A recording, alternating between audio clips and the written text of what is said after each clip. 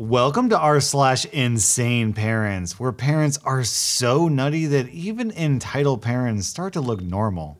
My hyper-religious grandparents think there is an evil spirit living in my Xbox. My grandparents are staying with my family for the summer, and it's been torture. I'm 16 and I play a lot of Halo. Yesterday, while my parents weren't home, these mother effers barged into my room yelling at me to get off my Xbox because, quote, "The spirit of Satan is tempting you through these devices." This is the second time they've done this in a week, and this time they tried to effing hide my controller in my mother's bedroom. I wish I'd recorded it because it was funny watching these old turds go mad over a gaming console. I guess this is what I get for using Xbox and not a PC, lol. OP, you need to stop playing Halo and start playing Doom. Am I the butthole for forcing my son out of his first relationship because his girlfriend is overweight? I grew up in a very strict family where we were all on strict diets, had a basic exercise routine, and were active at least 2 hours a day. My wife and I have decided to enforce those rules on our kids. It's been that way ever since they were born. My son is 14 years old and my 2 daughters are 7 and 8. Of course, I let my kids have their free time, but they seem to not have a problem with our daily routine to stay in shape. My son recently got his very first girlfriend. I've told him before that he needs a healthy girl to be his partner. I completely understand that he loves her and I want my son to be happy. But he is completely going against our rules and how our family functions. I truly do want my son to be happy, but health is the #1 most important thing to us. I was afraid that his girlfriend's body weight would encourage the same negative behavior onto my son, so I ended the relationship. I do kind of feel bad, but at the same time, he broke the rules of our family. I cannot tolerate something like that. So tell me, Reddit, am I the butthole? Insane parents, health is the most important thing to my family. Also insane parents, mental health, what's that? Text message from mom. Your uniform will be outside on the lawn. You want to make me suffer by not helping me with shopping for food and smokes, then I will make your life unbearable. All you had to do was transfer me the rent 4 days earlier, and now your cost of living per week is going to double because of a selfish, righteous decision. Your rent will and could be up to $300 per week. That's without food, power, water, and all other living costs. And you wanna effing preach to me about what I buy? I knew I was never meant to have a baby. And if you're wondering what the kid is preaching to the mother about her buying, it's drugs. She's buying drugs.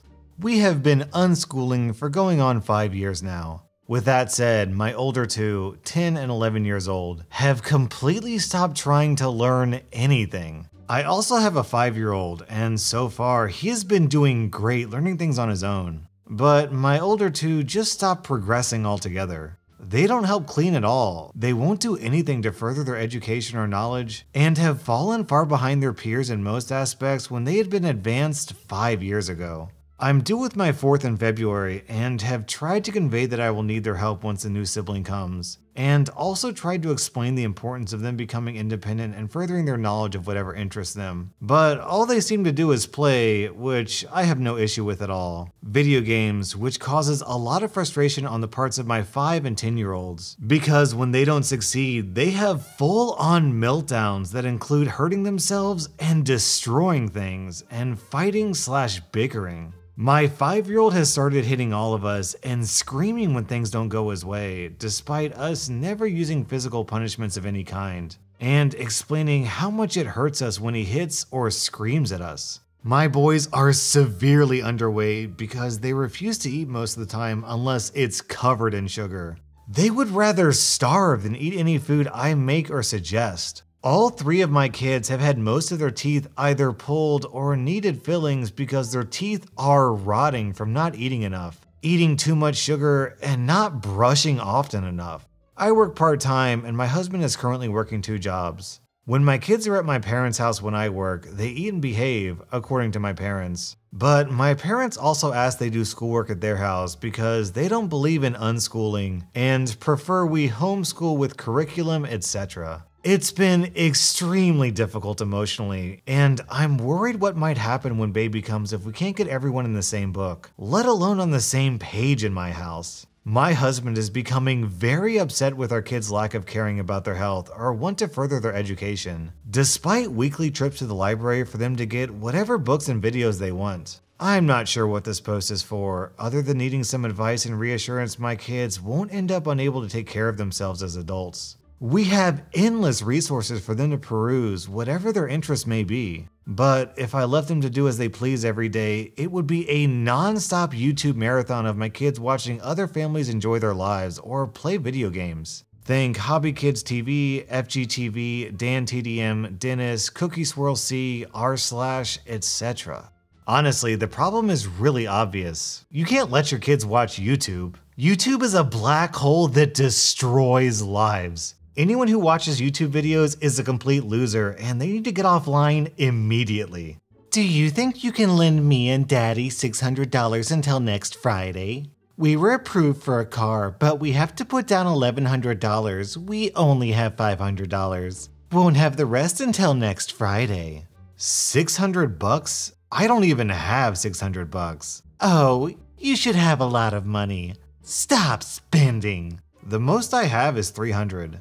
Boy, how you gonna ask me for money and tell me to stop spending? That conversation roughly went as follows. Hey, give me money. I don't have any money. I can't believe you aren't more responsible with your money so that I can spend your money. I have a big prayer request. My husband and mother-in-law have my oldest daughter with them at their house. They got her 4 vaccines today without asking me. I am anti-vaccines. Please pray she will be okay. Have your kids always been okay after vaccine shots? Vaccines don't cause autism. Vaccines cause adults. In this next post, OP is going to an Iron Maiden concert and he's almost 30. I just looked at the Iron Maiden website and a video. It is straight from the devil. My heart just keeps breaking over and over. Mom, it's just an 80s metal band.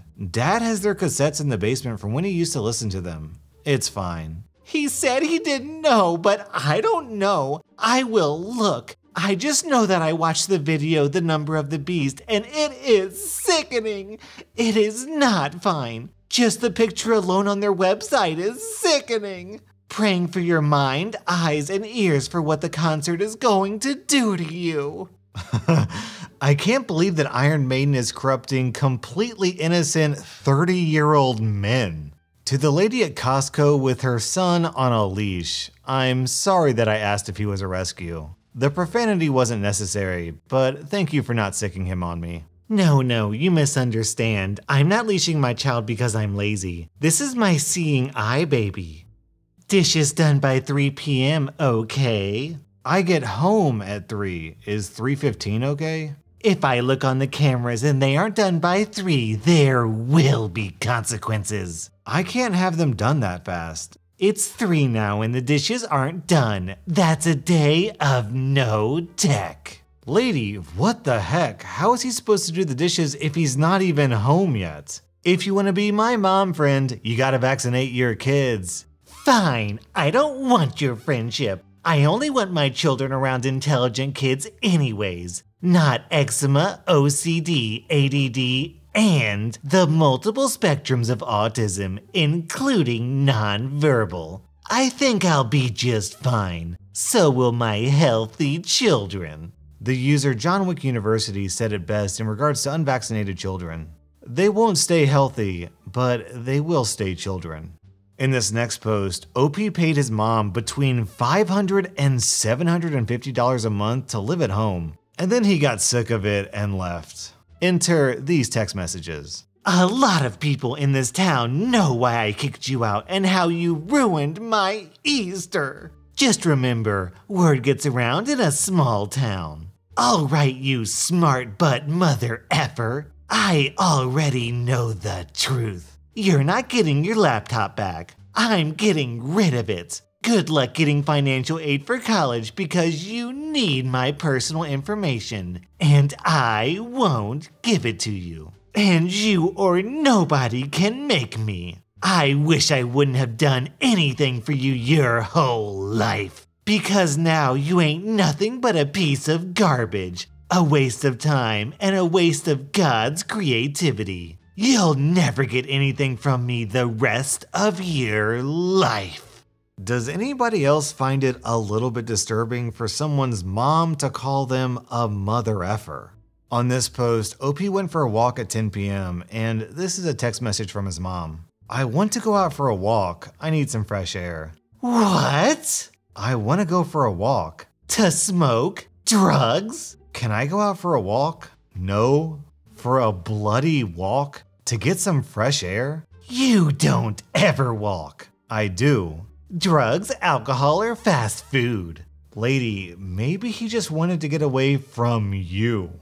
I could really use help raising the money for my boob job. I am saving every penny and buying myself nothing until I reach my goal. If every one of my Facebook friends donates just $2, I'll reach my goals. Thanks in advance. And then this lady has her children hold up signs. Please help our mom get boobs. She looks like our dad. Lady, you don't need a boob job. You need a psych evaluation.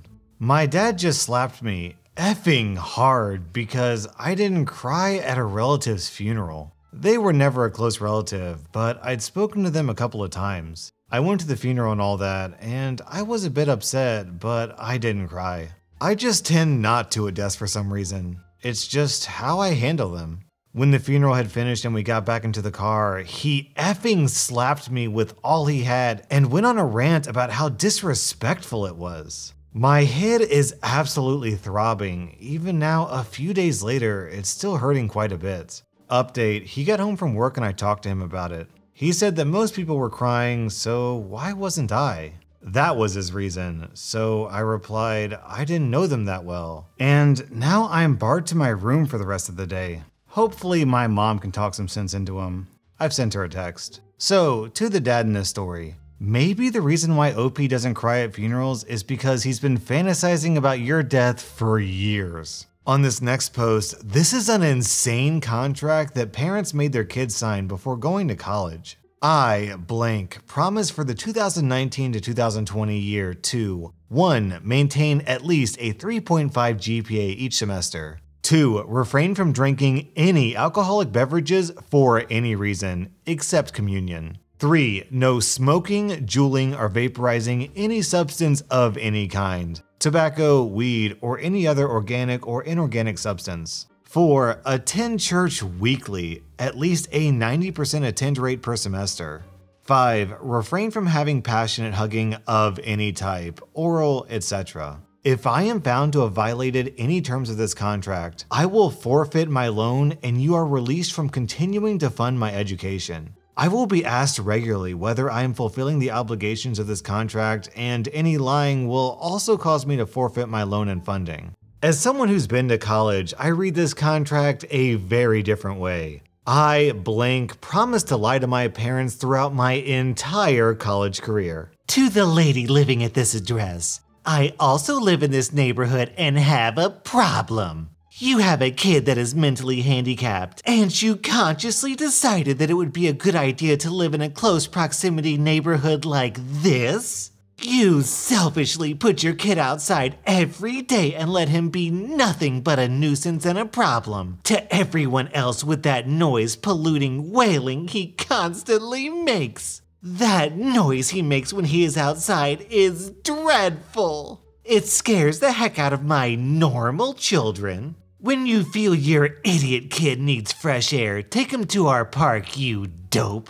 We have a nature trail. Let him run around those places and make noise. Crying babies, music, and even barking dogs are normal sounds in a residential neighborhood. He is not. He is a hindrance to everyone and will always be that way. Who the heck is going to care for him? No employer will hire him, no normal girl is going to marry/love him, and you are not going to live forever. Personally, they should take whatever non-R-word body parts he possesses and donate it to science. What the heck else good is he to anyone? You have an R-word kid. Deal with it properly. What right do you have to do this to hard-working people? I hate people like you who believe just because you have a special needs kid, you are entitled to special treatment. God! Do everyone in our community a huge favor and move. Vamoose. Scram. Move away and get out of this type of neighborhood setting. Go live in a trailer in the woods or something with your wild animal kid. Nobody wants you living here and they don't have the guts to tell you. Do the right thing and move or euthanize him. Either way, we are all better off. Sincerely, one pissed off mother. So this lady says, nobody wants you living here and they don't have the guts to tell you. And then signs the letter anonymously. What a coward. That was rSlash Insaneparents, and if you like this video, hit the subscribe button for more daily Reddit videos.